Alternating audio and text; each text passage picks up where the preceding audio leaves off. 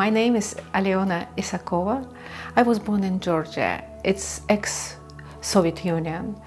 I grew up in communist family and never hear about anything about God or Jesus. And I can tell you, I felt in my heart, deep in my heart, very empty and hopeless.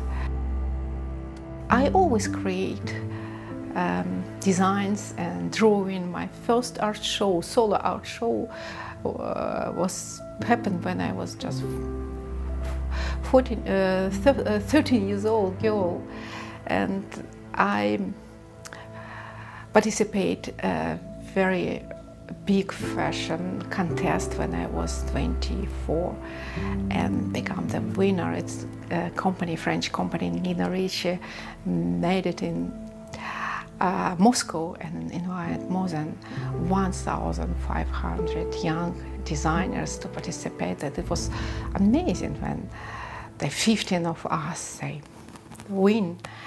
And I was invited to one company to build together a company with my name, Aleona Isakova. It was like all dreams become true, but problem was I don't feel happiness inside my heart. In that year I met Christian people. It was the first conference, young Christian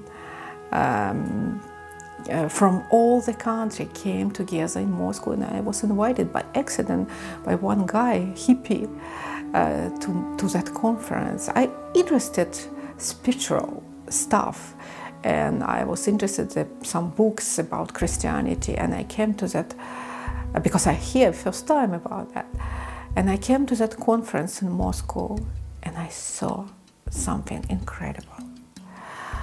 It was 1,000 young people, very bad dressed, with very bad style hair, not fashionable at all, but they have beauty by God on their faces. I saw that by my eyes, and I was so attracted. I look at that and I think what I look at all my life, this kind of beauty, something real. And God touched my heart, and I opened my heart, and that emptiness was full of joy and peace. I began smiling. I was so proud person before that. I smiled a little bit, but in that moment I began smiling all the time. It was a problem because it was painful a little bit for my muscles for first months. And my husband, my dear husband, he think I become crazy. And talking with my best friend by phone, maybe they find good mental doctor for me because something happened with his wife. Because I was so happy, and I smile, and I wake up early morning and I just praise God and worshiping Him. And then I recognize I cannot continue my business because my fashion was very, very, very spoiled. My design wasn't clean. I recognized from my spirit very easily that. And I think I cannot have anything with fashion again because it is really, really bad area, spoiled area. And I came to these people who invest a lot of money to my own name. Later I recognized it was mafia people. But in that moment, I don't know what I do, and I just came there to serious guys sitting in the huge table, and I came. It was my first preaching. I share about Jesus and say I cannot continue do fashion again. It was interesting. They don't. I signed contract, and I broke contract, and they spent money, but they just tell me go away, and I go outside, free to create what I want to do. And in that moment, I think I never will back to fashion industry. But in 1 year, what's happened with us? My husband, after 1 month and a lot of miracles, he became Christian also. and all friends around us. It was revival time. In months we have hundreds around us. And we even doesn't know what's happened. We just shared Jesus. We read Bible together, and we was like early Christians, really. Experience that. And it was awesome time. And I'm very pleased for American missionary who visited Moscow in that moment and help us and teach us a lot. And we visited a lot of conference. And on one conference for pastors, because my husband became the pastor of this new congregation. They born by accident, just because God made it.